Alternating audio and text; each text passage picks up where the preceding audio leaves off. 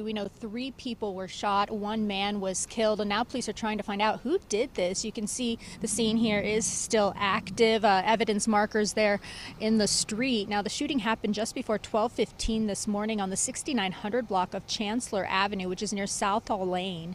We are told that it occurred outside of a residence located on Chancellor.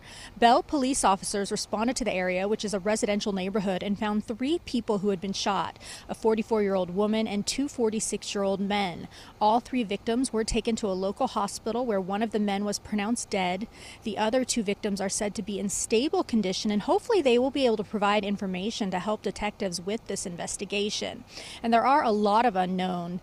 Detectives are trying to determine the circumstances leading up to the shooting, the motive behind it. We're also trying to get more information about the victims and the suspect or suspects. We know whoever is responsible is still outstanding, so no one is in custody at this time.